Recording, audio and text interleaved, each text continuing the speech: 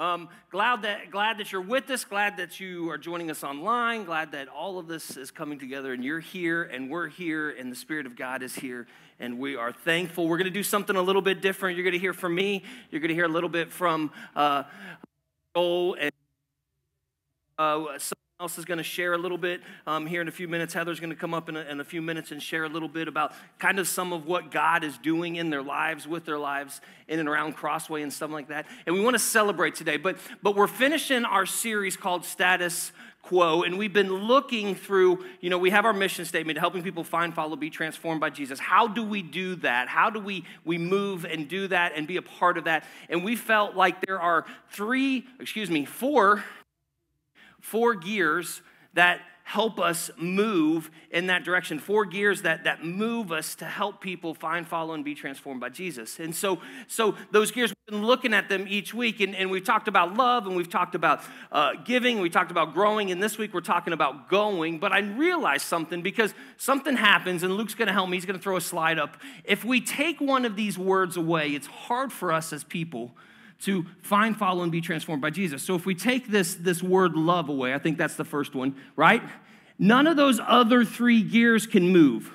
We can't really be a person that gives what God has for us. We really can't be a person that's growing deeper with God. We really can't be a person that's going where God is asking us to go and doing what God is asking us to do, because we first have to have not only our love for God, but our love for others. That love drives us to do something. And the same thing happens. Like if you take out the word grow, I think that's the next one. If you take out this idea of grow, like we stop growing deeper, not only in our relationship with God, than our relationship with others, it stops the process. You could be a person that gives, but the world is not hearing about Jesus. People aren't coming to know about Jesus because we have to engage that. And the same thing, if you're a person that stops giving, whether it's your talents and all this stuff that God has given you, I think that's the next one, give. If you take that gear out, nothing moves and works.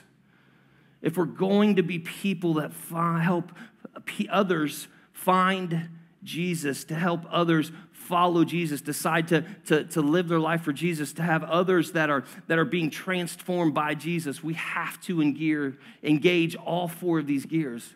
And that's what we've been doing. But it's so easy to just get caught in the status quo, to just get caught doing the motions, to just get caught in the same routines over and over and over and over again. It's easy. And maybe those routines have changed. It's interesting, pre-COVID, pre all of this stuff, I wouldn't consider myself to be a morning person. Like, I'm not. I hated getting up in the morning. Now, you wanted someone to stay up late with you, 12 o'clock, 1 o'clock, 2 o'clock, engage the night, like I was your person. But when it came to getting up in the morning, I struggled. And so to get here at the office at 9 when it opened, I was here pretty good at being 9. And but I couldn't function very well. It's interesting how that was my status. That was the day-to-day grind. I'd stay up late, get up late. But it's interesting because something shifted in the midst of COVID, in the midst of me being sick. Now, like by 10:30, like I'm asleep every night. And by 7, I wake up, and I know some of you get up way earlier than that, and I'm not here to compete, but for me, 7 o'clock is really, really early. But that's the new status quo for me. But see, my point is this, that we can get stuck in just these same routines, the same status quo. And I've been in church long enough, and I've seen churches long enough that as churches, we sometimes get stuck just in the same routine, the same status quo. And what we want to do is break through so that God can do something amazing. Our goal was to help people find, follow, be transformed. And we do that by loving God and others, by giving out of what God has entrusted to us, by growing in our relationship with God and others, and going back into the world so that they can find who Jesus is. The bottom line, what I want you to walk away from today is this, that for us to accomplish our mission, we must first go. We must first go. Paul is writing a church in Roman, not Romans. He wasn't, it's just Rome. Yeah, he was writing a church in Rome, just one Rome. So Glad you guys are up here to help me today. Thanks for that. I appreciate that. Yeah, it's so great. Awesome. Don't worry about coming in tomorrow.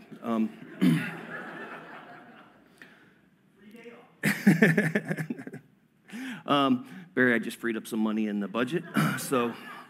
Paul was writing this church in Rome, and he was writing these people because they were struggling a little bit in going, and they had gotten so kind of complacent, so in their routines that they weren't going. And he makes this statement to them, and it's on the screen. You can read along with me. And it says this: "How then can they call on him, call on Jesus, they have not believed in? How can they believe without hearing about him? And how can they hear without a preacher?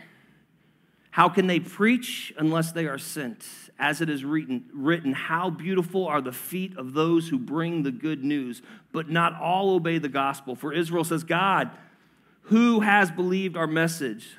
So faith comes from what is heard, and what is heard comes through the message about Christ." He's saying to the church, how are people going to know about Jesus unless the church steps out and goes?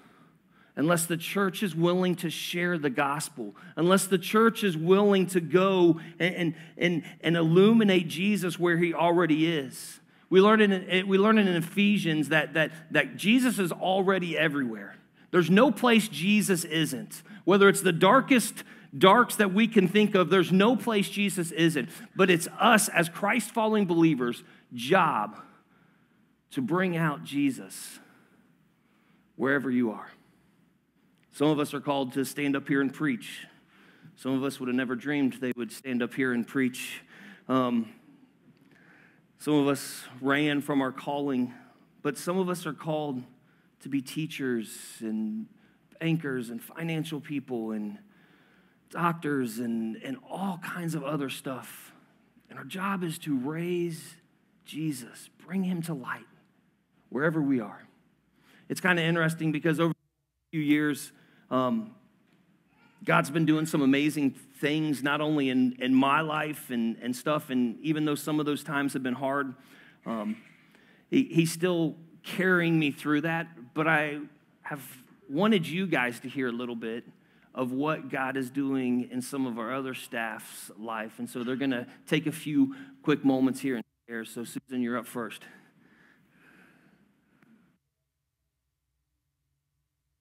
Like Tony just said, I never in a million years ever thought I'd be standing on a platform speaking.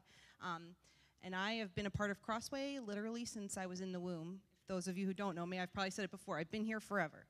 And I've served in all sorts of ministries, children's and nursery and whatever there was back in the day and whatever there is now. I just loved being part of ministry, loved being part of a church body, loved loving other people and making them feel welcome here. And over the years, those abilities, they grow and they change. But I didn't think that it would lead me to more than singing on a Sunday, holding a baby in a nursery, or maybe teaching some kids about Jesus downstairs. But God had other plans. And it was around 2014 that I happened to be working at the church a little bit part-time, and I had to oversee some of the Sunday children's programming when God called me into ministry. I was downstairs, I was working on a bulletin board, and it was as if God audibly said to me, for such a time as this, I'm calling you into ministry. And I think I said, what you talking about, Willis? And probably looked around like, you can't be talking to me. And then after a conversation with the pastor at the time, after some prayer between me and God, and some talking to Kurt, I decided that this is what I need to do because I need to be obedient. Even though I was completely out of my element and surprised that God would even use me. But I started classes for ministerial licensing just a couple of weeks later. But there came a point a couple of years down the road that I needed to step away from pursuing the licensing. I stepped out of working here at the church. There was just some things that were troubling my spirit, and that happens in churches. There's things sometimes we're just uncomfortable with, and that can happen. So it was important that I wasn't here, that I stepped out of those roles. I still attended, but I stepped out of those positions just so that I could have my head and my heart where God needed it to be. Fast forward to March 2020 when Pastor Tony hired me to oversee the children's ministry and also take on some of those secretarial duties. My first official day was March 1st. It was a Sunday. I believe we left for the Exponential Conference in Orlando the next day, my first ever work trip. Feeling pretty fancy. And then we came home on a Thursday, and 1 week later, the world ended. I was devastated. I came back from this amazing conference. I was so excited to jump in, pumped up for like what God had for this children's ministry and what God was going to do, and that was it. And I mean, I've said it before, I am a people person. I need to be with people. I need to touch you, see you, not look at you through a screen. I need to be with you. I need to make you feel welcomed and be in my home. And like, that's just how God designed me. So not being with people was heartbreaking. Not being able to meet in person was lots of days of tears.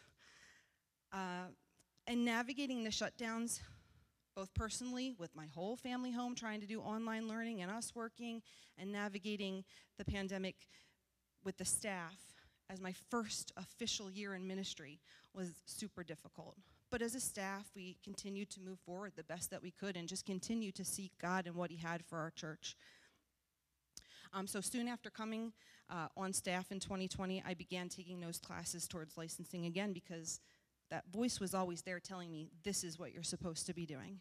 Despite all the craziness and despite all the challenges, you need to be obedient.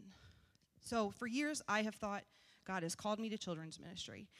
But what I know now is God has just called me to be obedient to wherever he would lead me. And it's been made more clear over this past year and a half and trying to do church during a pandemic that he has designed me and wants me to connect people to each other and connect people to him. And the question that's been on my mind for months has been, how do I love people and how do I love them well and with intention?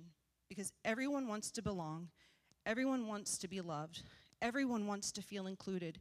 Because when people start to feel those things and start to feel like they are a part of something bigger than themselves, it's transformative and it's catching. And I think that's evidenced by what's happening here. People stepping up to serve, people outside on Sunday mornings. And it's not about the eating the pancakes or eating the food, it's about the connection and seeing Jesus in each other. And that's what God has done in my life. He's transformed my life, and I continue to grow and seek after him. And I want everyone to have the opportunity to experience that. I believe God that has gifted me and given me a desire to help other people discover the purpose and calling that he has for their life. And while I may not know exactly what that looks like and how that's going to play out, I just need to keep saying yes to the opportunities that God gives me so that I can help others find, follow, and be transformed by him. At this time, I'm going to invite up Heather North. Many of you guys know Heather. She's been part of the church for a long time. And she's been our worship leader here, our volunteer worship leader, but we consider her staff, and we're just asking her to share her heart this morning. So, Heather. I actually didn't even think I was going to be able to be here this morning, but God had other plans. My in-laws are supposed to have their 50th wedding anniversary party, and then COVID strikes again, and so that was canceled, and here I am. So I didn't really have a lot of time to actually prepare this, but God's been working in my life as well, and interesting thing that he has provided for us is that I actually asked to step back as worship director from Crossway just a few weeks ago, and God's really been working in my heart and giving me a desire to reach out to those who don't know him. And it wasn't anything bad of why I'm stepping back, and I do still intend to serve and to be here and lead worship on Sunday mornings. But God really has put on my heart, both my kids play travel ice hockey. So if you don't know anything about travel ice hockey, basically that is my life pretty much. And I was struggling for a couple of years with how do I balance that? How I'm at the hockey rink like all of the time, it feels like, or I'm driving somebody to hockey or waiting for them to get changed after hockey. And that was somewhat overwhelming with how do I balance that and preparing for worship and working and my house and all of those things. And at the beginning of the year, Pastor Tony asked us as a staff to come up with a word for the year. And my word was connect. And at that point in time, I didn't know exactly what that meant, but I just felt that was what God was speaking to me. And over the past couple of months, what I've discovered is that it really means for me to connect with other people and to connect them to Christ. And so my perspective has changed, and it's really been working over the past more than a year for this. But my heart has really changed, and how it's changed is that I realize that my hockey family, they don't know Jesus, and they're hurting, and they have needs, and they need to be encouraged, and they need to be loved, and they need to be wanted. And I was spending all my time at the hockey rink anyway, and God just said to me, go, be me, be my hands and feet to these people that are around you and that I have placed you with. And it really brings me back to this. Each of us is uniquely designed to be connected with the people we're connected with at any given time, whether that be your work people or your neighbors. But you might be the only Jesus that they ever see. And so you have to take that all into perspective. So for me, it was not for me, it was about a perspective shift. So instead of looking at transporting my kid to hockey and sitting there at the rink and trying to figure out how to be productive in that time, it now has shifted more to who's here tonight that at this rink? What other mom or dad needs somebody to come over and to talk to them or find out what's going on in their life or help them walk through a struggle. And what God has really provided for me is opportunities to share my faith with other moms. And some of these relationships I've had since my son was in mites, which is a couple of years ago now. So some of those relationships God was really working in even back then. And so I've asked for more time to be able to devote to connecting with these other families so that I can connect them to Christ, because I realized these people aren't necessarily going to come to church. They have hockey. And so, but Jesus is everywhere, and I can bring church to them. And so by freeing myself up with some of the responsibilities of having to make sure that all the positions are filled and scheduling and planning and all of that, it allows me the opportunity to freely minister to those that need to be ministered to, and to take that hour that my kid has to be there before the game and use that time to connect with people and connect them to Christ. So I have a mini mission field of the hockey arena. And I would challenge all of you, I bet if you think about it, you also have a mini mission field that God has equipped you to do the same type of thing. And if you're not sure what that is, just ask yourself, where are you spending the majority of your time? And who are you encountering in the majority of your time? And that's who God wants you to speak to and minister to. So I encourage all of you to do the same. You guys just give it up for Heather. Heather is doing what, as a church, we've been wanting to happen. We've wanted to see people go. Because as our bottom line says today, Luke, can you put the bottom line back up for me? You know, it says that for us to accomplish our mission, we must go. And Heather, you are doing that. You are going, and we can't wait to see how God moves in your life and through the hockey family. So thank you for being obedient. We appreciate that. That's awesome. We can church, amen. Let's celebrate that. You know, I've been asked to come and share my heart now and what God has been doing in my life over the past few years. And I want to start going all the way back when I first came here. I want to say it was 3-ish years ago. I don't know. Time just runs together, you know what I'm saying? And so it was about 3-ish years ago that I was hired here as our next gen pastor. And at that time, next gen pastor, I oversaw our kids and our youth ministry. And I loved every second of that. I came in here, my previous position at my other church was I oversaw our elementary kids ministry. And so I had a lot of kids ministry experience. That's what I was hired for. But God had been shifting and working in my life in such a way that I started to fall in love with the youth ministry and what God was doing in our youth ministry. And then throughout my time here, about 1.5 years in, Pastor Tony started to notice something in me. He started to see more of my gifts, and because of that, we went through this transition. And that transition moved me into the role I'm currently in, which is executive pastor. And what that means is I get more input into our mission, our vision, and the steps that we use to implement that stuff. I oversee some of the operational items that we do as a church, but what it mainly did was it allowed me to be up here on a Sunday morning so that I could walk into the gifting of teaching that I have. And it allowed me to speak more on a Sunday. And a lot of you probably don't know this, but when I originally came here, speaking, standing on a stage was the thing that I was the most afraid of. I didn't like it. I don't still to this day really like it. Y'all are very scary and intimidating. Even those of you watching online, I see you. And so it's very sometimes intimidating, and it's been tough for me, but throughout my time, I've realized that this is a gifting that God has given me, and I need to start to walk in obedience to it. And so that's what I've been trying to do. And now I really love speaking. I love being able to be here and teach. I'm still very much afraid. I'm still very much scared. But I love not only what God can do through my messages, but I love what God does in me, myself, when those messages happen. And so God and I have developed this incredible relationship because of this gift. And it's been powerful for me.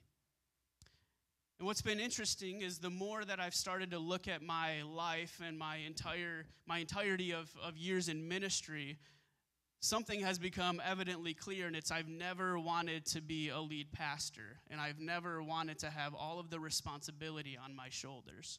Now, a lot of the reason is because my brother is a lead pastor, and I saw the stress. I saw the weight that he carried and what he walked around with. And I knew, I was like, man, God, I can be on staff as a pastor, but bro, that ain't going to happen. Like, I don't want that stress. I don't want any of that responsibility on my shoulders. But what's happened is God has started to change something in me. And I want you to know I'm not leaving the church. I'm just going to say that right now. I'm not leaving. Kids, don't be afraid. Students, I'm not leaving. But what happened is we went to Exponential, as Susan said, and what was interesting is I actually went and I attended one of the breakouts there, and it was how to plant a church. It was how do you plant a church? And I went with the intention of giving all of my notes to Sean and Chrissy because they weren't able to attend with us. And so I was like, I'll go and I'll learn for them. I'll give them all of my notes. Sean is in the lobby with Samuel right now. I still haven't given you my notes. I'm sorry, bro.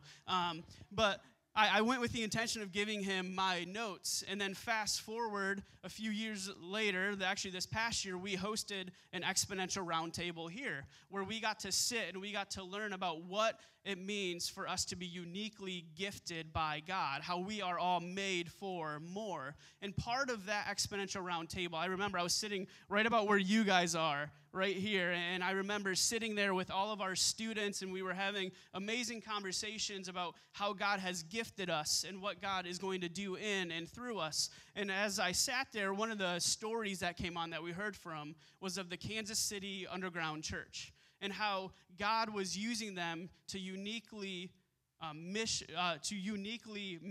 to the community around them. And what they were doing was all the community focus. And so what is it that our community needs? What is the one thing that we can do to help our community? And so after that day, Andrea and I went home and we sat outside and we just started to dream about what it is that God wants to do in and through us to help our community. And on that day, we started to dream of what would it look like for us to plant a church that would help our community. And in that moment, this was all theoretical. This was all a theory.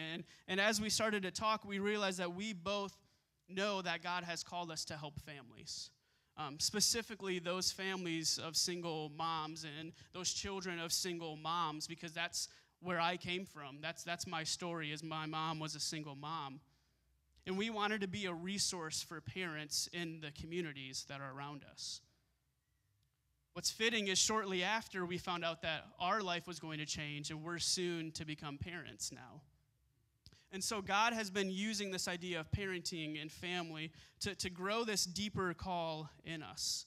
And as we started to pray more, we pray together every single night. And as we started to pray more together, this no longer was a theory. It wasn't theoretical. This call became a reality. And so I want you to know that we have begun the process of what it looks like to plant a church or a campus from right here at Crossway. And so what does that mean? Well, it takes a lot of time. It first started with I had to take an assessment, which I went through. I went through an assessment. And then after going through this assessment, I called a guy named Jesse Pratt, who's been working with Sean and Chrissy, and he oversees all the Wesleyan multiplication stuff, and he's working with us. And so I called Jesse and told him, like, what's been going on in my life. I said, Jesse, it's been really weird. I was sitting at a coffee shop the other day, and I started to look around, and I started to dream of what it would look like to have a Bible study in this coffee shop. I started to look at the families that were in here and notice that they were all young families, which were about to be, that there were parents with babies, there were parents with like toddlers all around them, and I started to realize that God was stirring something in me to say, Joel, this is where you're going to go. This is what I'm doing in you right now. And so now that means that Andrea and I will be traveling in November to go to an assessment center. And that means that we have to sit through 3 full days of interviews where we just get interviewed over and over and over again to make sure that this is what God is calling us to. And what's been crazy is I've no longer been afraid of the responsibility, but I realize that God has called me to go. And for this mission to happen, I have to be obedient. I have to be obedient. Now, I'm not leaving Crossway. Kids, don't freak out on me over here. I love you guys dearly. Know that I will take care of you, and that God hasn't called me yet to completely leave Crossway. We're here, and we're completely invested, and we're going to stay here until God makes it abundantly clear that it's our time to go. God has been working a lot in my life. But he hasn't only been working in the lives of our staff. He hasn't only been just doing stuff here. God has been doing something with the church entirely. And so Susan's going to come back up, and we're going to take a look at a timeline that we have, that we've been through over the past few years.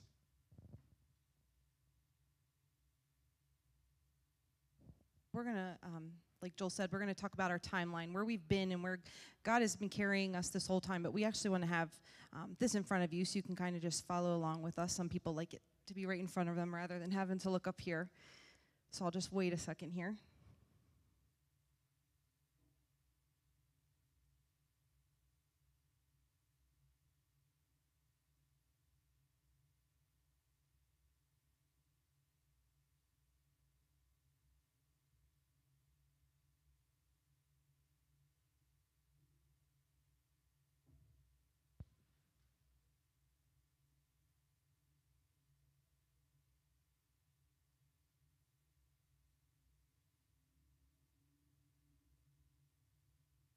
So if everybody wants, you can follow along on the screen or follow along in front of you. But we'll just kind of talk through this timeline and see where we've been and, you know, how God has just been, he's had Crossway in his hand this whole time.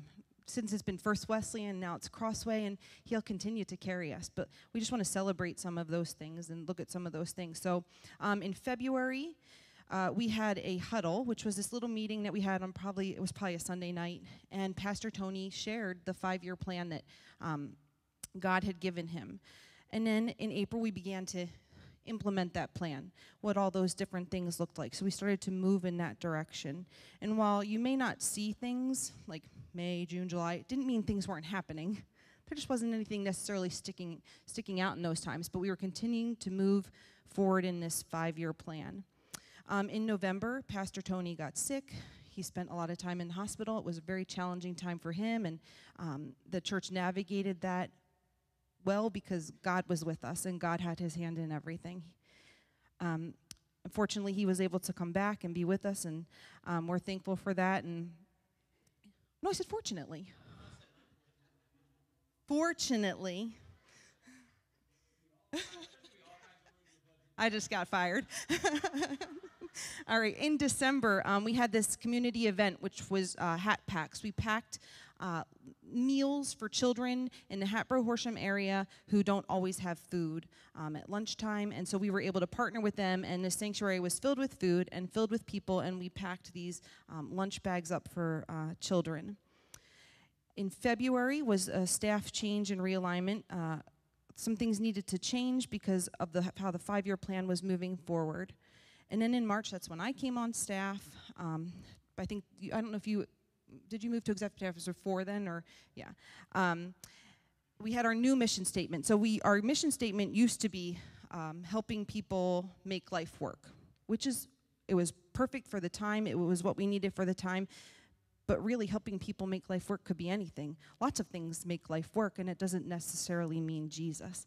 And we wanted our mission statement to reflect where we are going as a church. So the mission statement is helping people find, follow, and be transformed by Jesus. In April, where am I? Can't read, I can't see. March 12th was when we had to shut down. That was where I talked about the end of the world. That happened there. So over the summer, I believe that summer, we still tried to host a few little connection points and events and some family things outside, which was really great, just to be able to keep that in-person connection. In June, we were able to reopen again, and we had our first in-person service that we hadn't had for 13 weeks, and it was awesome to just be back in the building with each other. And in July, we welcomed the Solidays here, as they were going to be planting a church, and we were going to be supporting them in that. And then here comes September, where parents were really uncertain about what was going to be happening with their kids. Are they going back to school, or are they staying at home? How am I going to do this when I'm trying to work? And we really wanted to connect with our community and find a way to help them navigate that really difficult time. And we hosted a student program where children were able to come here Monday through Thursday from 7:30 to noon, and we would help them, just oversee them do their schoolwork. Just say hi to them in the morning and connect with them, and they were able to interact with other children during that time. And it was really awesome because we had a lot of community families come to that program, and we've still kind of kept some of those connections to this day, which has just been really awesome. And I think we had around 30 to 32 students registered for that program. In October, we hosted our first trunk or treat event. It was, again, we were trying to just keep in the community and keep engaged with them. And despite it being, things were still kind of shut down at the time, a little strange around here, I want to say we probably had over 200 people walk through this parking lot. It was really awesome. And not only were there so many people from the community who were able to attend the event, but there was people who we didn't even know, who were like a friend of a friend, who had their car filled with candy to give out to people. So it was really amazing how God used that event to connect people. In November, we moved to one service, which can seem like a negative, but it's not. When the attendance is a little smaller, it's easier if we're kind of all together. And so we decided at this time this is what we needed to do, is to move to that one service. We hosted a coat drive and a holiday market. This was our first ever coat drive. We've never done something like that. And while that particular day wasn't highly attended, we were able to still donate those coats, and they went to a Catholic charities home, and they gave all those coats out to children who needed them. We had our holiday market, our first ever craft fair, and then on the 29th, we had to shut down again. Some things were going on again, and we decided it would be wise if we just met online for a few weeks. And then we wanted to connect over December. Christmas is a super important event. It's a time where we want to be together as a church family. So we had an outdoor Christmas service, which I actually really loved. It was a really special night to kind of be back with people we maybe haven't seen every week. And it was just a really special night to be back together. And while the church was, the doors were physically closed, we were still meeting online, but we were able to remodel some of the lobby and some of the classrooms downstairs. We just started working on kind of sprucing things up around here because we knew at some point we were going to able to come back together, and we did that on the 10th when we opened our services in person again. And then in February, we had 12 baptisms and 5 people become members. So despite things being closed down, despite our children's ministry not looking the way that it necessarily has looked in previous years, and church not necessarily looked the way that it's always looked, God was doing things in people's lives, and God was doing things in a lot of children's lives. Many of those baptisms were actually our children and teens, which is just really awesome. In April, we hosted our third community egg hunt. This was the third time that we've done that. We weren't able to have it off-site, but we actually had it here, and it was another great day of just connecting with our community. The more that we can get out there into our community and they can just know that we love and care about them, it's awesome. It's just starting to plant those seeds. You know, we may never see that person again, but they may to this day be thinking about that connection that they had here on that day. In July, we wanted to continue with this idea of connecting people. We don't have a large number of people that attend life groups outside of church, so we thought, how can we bring life groups into the building? And that's why we switched to this table, so that we can connect with each other on a weekly basis. And then in September, which just at the beginning of the month, Sean and Chrissy did move to Fishtown. We helped move them in, and they are on their way to planting this church, and we look forward to continue to being able to support them as they navigate this time. Can we just celebrate all that God has done in our church? I know that's a lot of information, but man, 12 baptisms, like 12 people taking a next step in their walk with Christ is something we should celebrate, amen? And so, church, thank you for that. And so I just want to bring us back. In April 2019, we rolled out this 5-year plan. And we believe that this plan were the steps that we needed to take in order for us to fulfill the mission that God has given us. And so I want to walk you through what the goals of that 5-year plan were. And so the first is year one. In year one, we wanted to have a discipleship track that was built and rolled out. And this discipleship track is one that's interesting. It looks different now. It's changed a little bit. But what discipleship means is that it's us coming alongside of people to helping everyone walk closer to God. It's walking with people to help them deepen their relationship with Christ.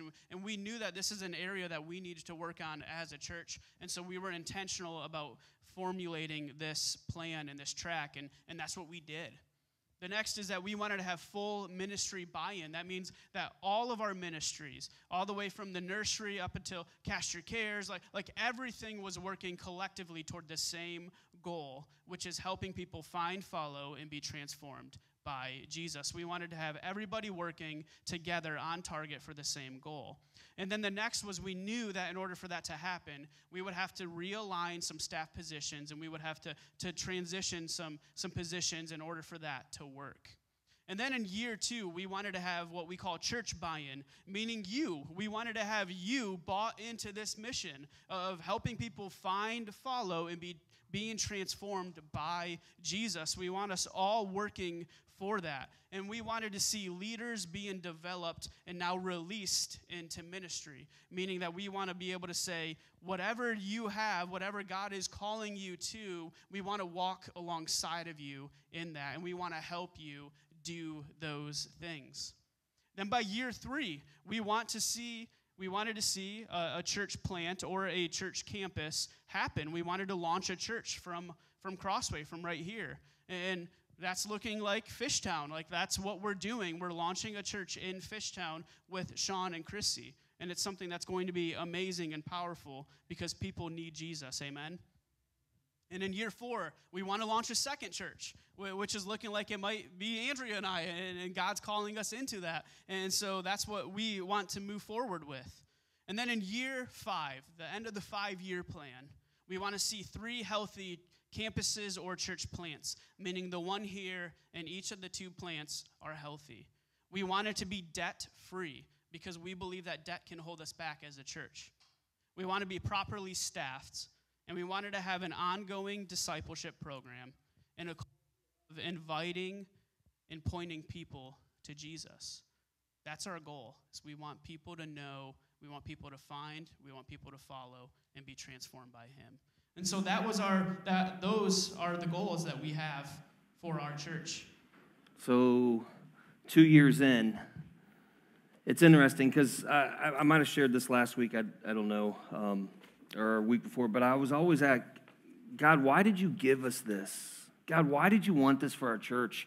Knowing that we're going to shut down, knowing that life for every human that's been affected by this would drastically be changed. Because in the last year and a half, your lives, whether you admit it or not, have drastically changed. COVID has drastically changed the way that we do almost everything in our lives. And I'm like, God, well, this doesn't make any sense. And then we started to celebrate. And we talked about this. We were like, how do we present this? How do we tell this to the church? Because sometimes if we say, hey, you know what, we're going to have a Tuesday night meeting, like it's great for the 6 people that show up because life's busy.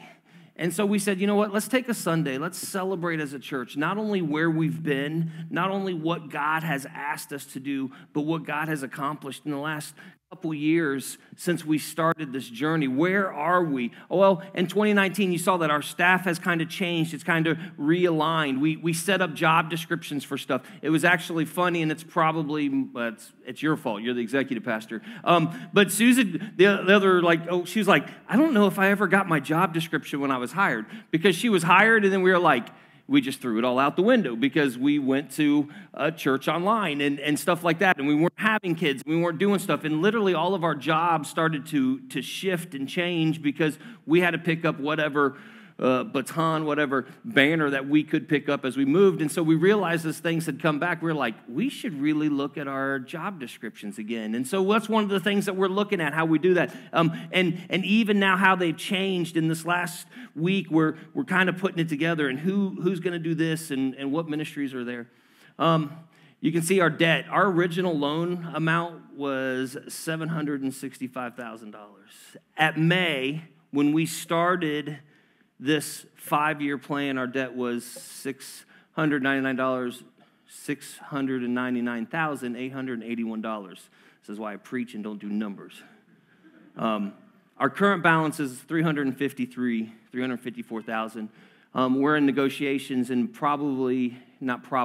either by the end of this month or the beginning of next month, we'll be selling our other property. Or actually, our debt will be down to $109,000, which is crazy to think about in the midst of 2 years, in the midst of COVID and stuff like that, that we've greatly reduced our debt into something that is manageable for us. Yes, we've sold some properties in doing it. Yes, we've done some different things, but there's that. Pre-COVID, we had 11 people in one-on-one discipleship, 5 life groups meeting. Post-COVID, we have about 5 people right now in one-on-one discipleships. We have 3 life groups that are running that are back up. We have Heather and Jeff that God is calling to be a life group that most people wouldn't consider maybe as a life group, but I think is amazing that they're going to do life with people and share Jesus with that.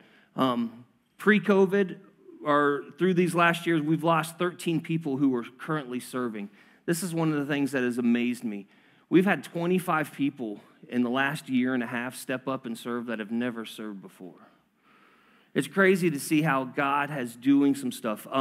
Some of you guys know Sandy. She shared with me a few weeks ago. We approached her a while back and said, hey, I know God's doing some stirring on your hearts. What would you think about taking over all of our children's? And she was like, that's what God's called me to do. That's what I want to do. And so we're transitioning now, Sandy, and you'll see her picture. And I promised her I wouldn't make her preach, but I think I promised you the same thing. So, whatever. But she's going to start taking over all of our children's on Sunday and on Wednesday nights, and God is calling her and moving her into this, and it's amazing seeing that happen. Sean and Chrissy are in Fishtown. They're building relationships. They're working. We got to go down on Wednesday and hang out with them for a little bit and just see what God is doing with them. It's amazing seeing that work, that Pastor Joe and Andrea are now preparing to launch a campus of Crossway down the road. We got to keep saying that. Everybody's going to be like, oh, you're leaving? He's following that. It's interesting. Susan's one class away from being moved from being a ministerial student to being a licensed minister. And that's exciting. And I say all that, and we've done all this, and we've talked about all of this because the thing is, when God is telling you to go, you have to step to follow that mission that God has. And I don't know what it is for you. We can only share what it's been for us. And it doesn't mean that you're going to get called into ministry and you're going to have to be a preacher someday, but it could mean that. I remember when Jalen and I decided to resign where we were comfortable at in North Carolina. And it was coming to the end of 2016, beginning about the new year, and we resigned, and God went silent on us. I was like, God, what do you mean? What do you got for us? I had no idea where he would take us, what he would do with us. But he's brought us here. And the goal is that we have to continue to be obedient. But I know you hear stuff like this, and sometimes you wonder, what's my next step? What's my next thing that God has for me? What is my next thing that I'm supposed to do? If I'm supposed to go, what does that mean? It was amazing after our board meeting at the beginning of this month, and then the individual got to meet with that. Somebody said, you know what, after all these years, I know what God's calling me to do. And someone wants to write cards and send notes and cards out to people who maybe are sick or people that are going through a tough time or may have lost someone, and they're kind of finding their identity. And we want to help you guys find your identity. And maybe it's that you go and you step out and you start a life group with a bunch of hockey people in a rink hanging out. We want to help you with that. Maybe it's just getting involved here. Maybe it's doing something more, but there has to be this. So what is your go? We're going to have our worship team come up. We're going to end today with a little time of response. I know some people are people that can absolutely hear something, see something, and be like, yep, I'm in. I know for some of us, we have to think about, pray about, wrestle with God about. And there's that. But on your tables, in the seats, if you're sitting up here, I think there's some floating around on the front. If not, they're right behind. Someone can help you.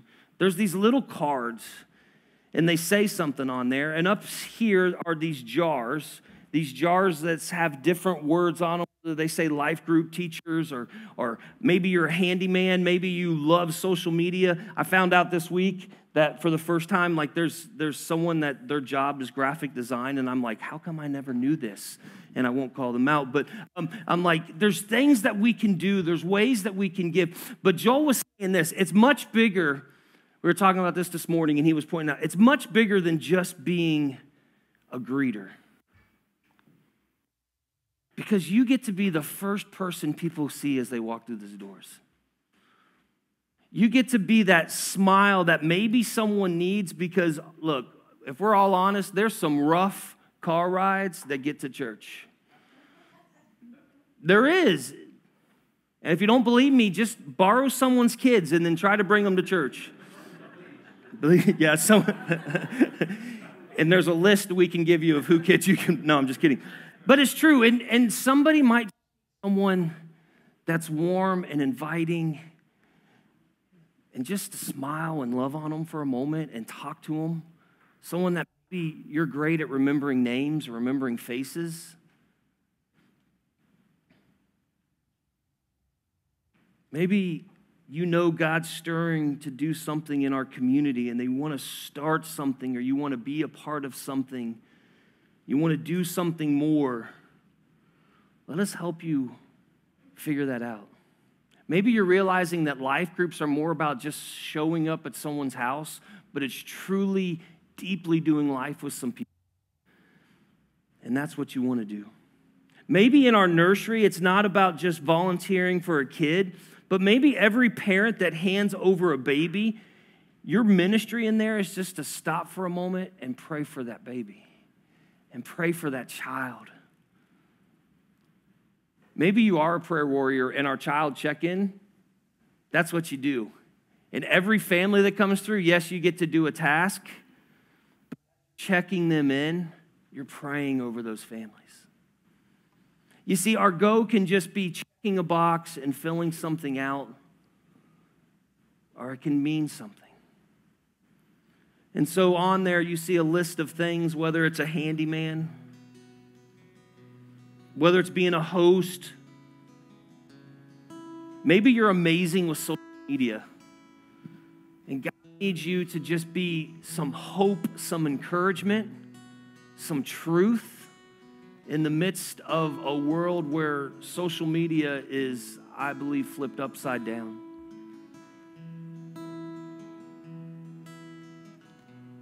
Maybe you're techie.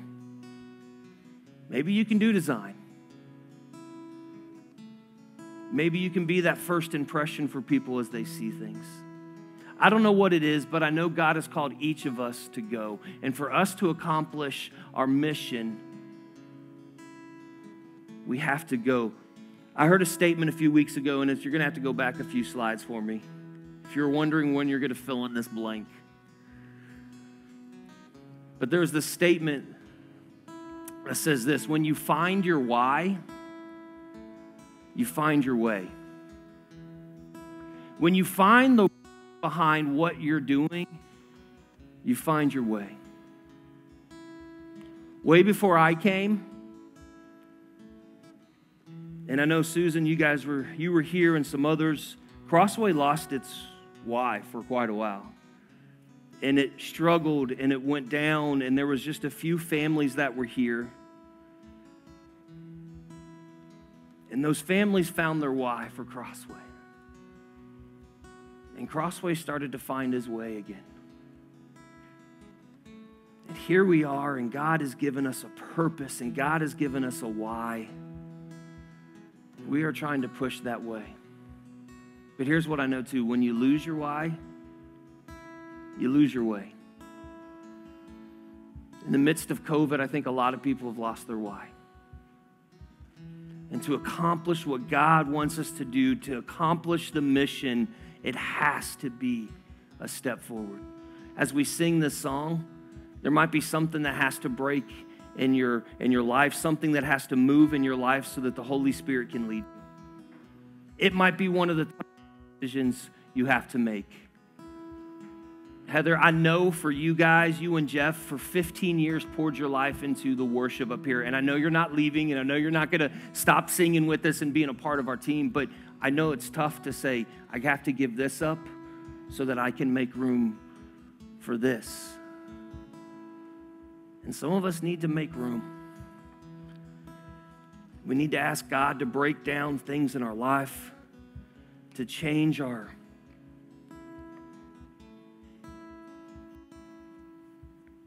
schedules around so that we can accomplish what God wants us to accomplish. Those notes are on your table. Maybe today you want to fill it out. If you want to fill it out and drop it in one of these things while we stand and sing, please do so. If not, they'll be out in the lobby, and for the next few weeks, you can do that. If you have questions about anything we said today, you want to talk to us about anything, we would love to talk to you about that. I would tell you to email us, but usually nobody emails you. Come find us, talk to us. We want to see and hear about things. Let's sing, and as we sing, why don't you guys respond to what maybe your go is? Father God, lead us in this moment. God, help us to realize that we need you. And God, for our church to continue to help people find, follow, and be transformed by Jesus, God, we realize we have to live, and we have to give, and we have to grow. God, we have to go.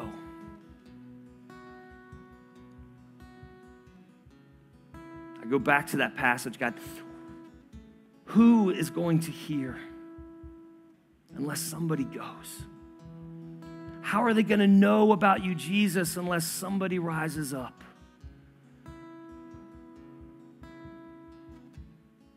God, I know this last year, we've seen so much crash and burn. But God, it's time for your church to rise up.